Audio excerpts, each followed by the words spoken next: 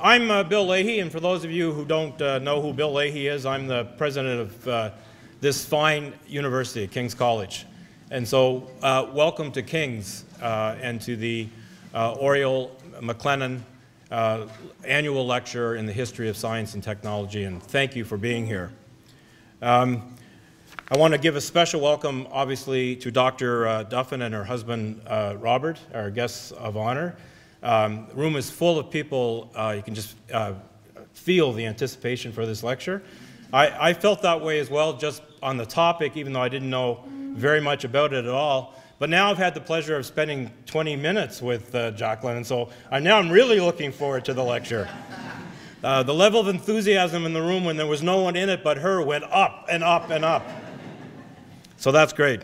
As we gather, on behalf of us all, I want to acknowledge that we gather on the territorial and unceded territory of the Mi'kmaq people, and that we gather here under the treaties between the Mi'kmaq and the Crown that are a fundamentally important part of the Constitution of Canada and the country of Canada that we share. The annual McLennan Lecture, and this is our second annual event, offers students and researchers and the public a unique opportunity to discuss pressing issues in science and medicine with some of today's most innovative historians and philosophers of science. And that sentence says a lot about King's, because we are a place that thinks of the sciences and medicine as part of humanities, or you could say it the other way around. We think of humanities as part of science and medicine. This lecture is right at the core of what we try to do in this little college to integrate great ideas and great thinking from across the disciplines.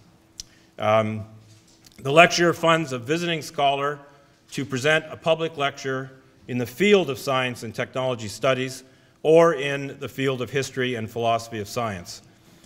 King's students also will have, or maybe already have had, the opportunity to spend time with the visiting lecturer in a seminar setting. Oriel McLennan, and Oriel is here tonight. Can you put your hand up, Oriel? There she is right there. Can we have a round of applause? She's a former reference and circulation librarian at Dalhousie, and she's a lifelong enthusiast of and for the history of science. And she reminds us by establishing this lecture the vital role of humanities must play in the sciences as we address, as a society, the multifaceted issues raised by the rapid developments we see taking place all around us in science, in technology, and medicine. And with thanks to Dr. Mélanie Frappier, one of our professors in science and technology, I'll end by just saying there can be no better way to recognize and honor someone's passion than by igniting it in others. And that's what this lecture and visiting scholarship is all about. I'm going to call on my colleague, Dr. Goran McEwitt, to introduce our guest speaker. Thanks.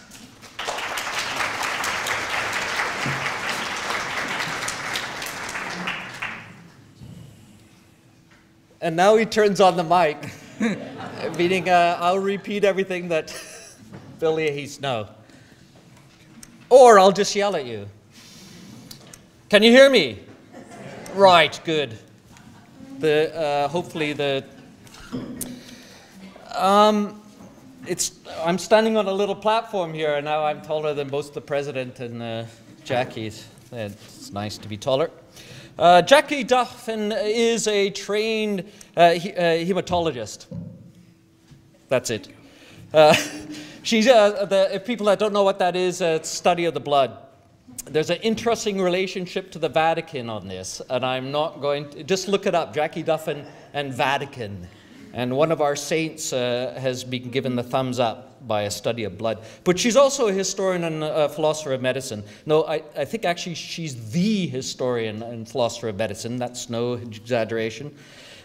She is Emeritus Hanna Chair of the History of Medicine at Queen's since 1998, where if you look on a CV or the descriptions in Queen's, she has won every kind of award imaginable. And she asked me to keep this short.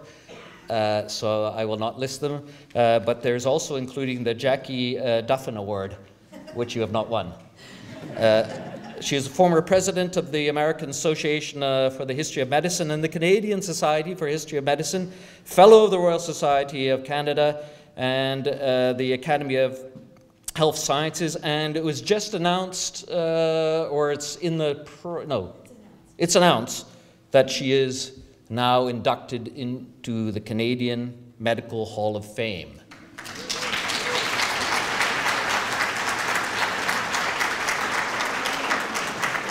Which is like the hockey call, but only with more blood. Our students in the burgeoning History of Medicine programs and Medical Humanities class that we are beginning to establish at King's with the support of Dalhousie know her through her marvelous book, The History of Medicine, and this catches the tone, a scandalously short introduction, and it's a thick book. It's full of humanity, wit, and penetrating insight, and it has a penumbra around it of resources that students use constantly for writing in the history and philosophy of medicine.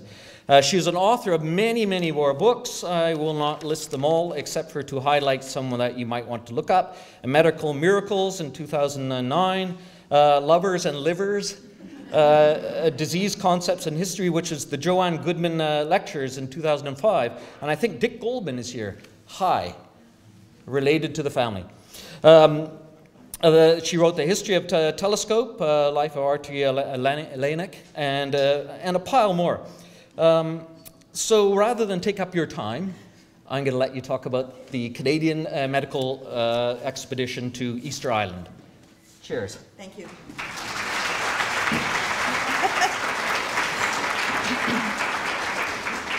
Well, thank you, Gordon. Thank you, President Leahy.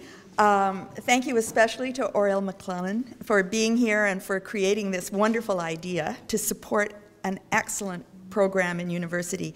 King's is actually famous in my field for the quality of its education in history and philosophy of science, so it was a privilege to be invited to come here. It's a privilege to be doing this talk in Halifax.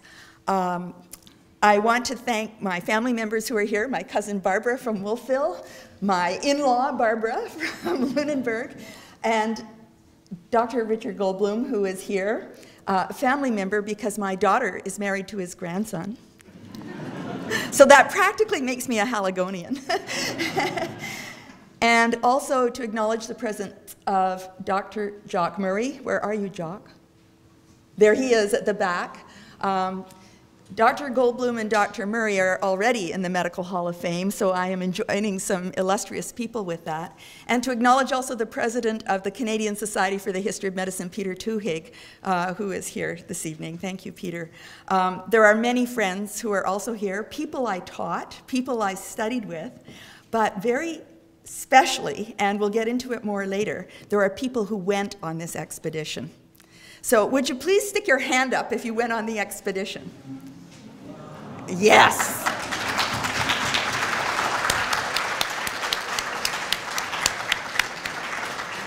Which happened 54 years ago. Now, will you please stick your hand up if you're related to someone who went on the expedition? Even more, and they deserve a hand too.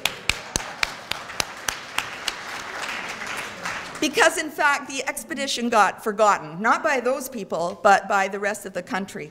So tonight, this is an outline. I'm going to tell you how I got started in doing this project.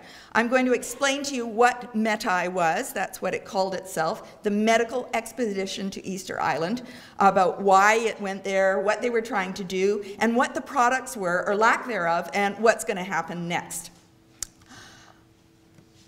I got invited to be a visiting professor at the University of British Columbia for an entire week in January 2014, and it was typical BC weather. That was the most I saw of the mountains the entire time I was there. January in Halifax, January in Vancouver, pretty much the same. And I had a lot of time in between the guest lectures that I was doing to hang out, but because the weather was so lousy, I just stayed at the campus, and I went to the archives, which I do for fun when I go places, and I plugged in the usual words, medicine, history, to see what would come up, and up came this term, Medical Expedition to Easter Island, 1964-65. And I thought, what is that? I'd never heard of it. And so I ordered up the files, and out came 3 big boxes full of papers, and they had been deposited by one Ian Efford, a biologist and ecologist at UBC, in the 1970s. So I figured he was long gone. Maybe he existed no more, and he'd just left all his records to the university. And I began reading these records in my spare time, taking photographs, talking to the archivist, and trying to see if anyone had written anything about it in the evenings. Well, I found a couple of articles, I found a book, I found a few things written back in the 1960s, but no scholar had taken it on. The book was more of a memoir by someone who'd been on the expedition. It was the idea, the brainchild, the dream of Dr. Stanley Scorina. Here he is. And Stanley Scorina was a surgeon by training, but he was also a researcher with many brilliant ideas about how we get diseases, where they come from, humans living within their environment. He was an immigrant to Canada, born in Poland, studied in Czechoslovakia, and he won an award, a research fellowship, came to Canada for 1 year, and you know what happens when he stayed for the rest of his life. And here he is on the ship with the logo of Metai, with the 2 Easter Island statues on either side. So what was his idea, and why did he want to go to Easter Island? I learned in doing this research that there was an international biological program at that time because of the worries afflicting the Cold War. They were worried about radioactive fallout from the nuclear test explosions. They were worried about generalized environmental pollution in the environment. They were worried about overpopulation. Because as children were living longer and infant mortality declined, the world was getting full of people, and they were worried, would there be enough food for everybody? And how were people going to survive these terrible challenges? To find the solutions, the scientists in an international group agreed that they should collaborate to understand how human beings adapt to these problems, and that international groups of scientists should collaborate together on little mini projects and then put them all together like a mosaic to learn more about human ability to adapt to situations. And the few scholars who have studied this, and believe me, another book deserves to be written about the International Biological Program, so any grad students out there looking for a topic, this is a good one. I'm not going to do it. But what has been said is that it was the beginning of ecology, because it was worried about human organisms within their world. And this graph shows you the number of times the word ecology appears in titles in the Science Citation Index. And you can see that it's almost nothing. The word had been invented a long time ago, but it was almost nothing. And then along came Metai and the International Biological Program simultaneously, and it begins to rise. So the few scholars who've looked at it said, this was the moment when the world started recognizing ecology as an important discipline.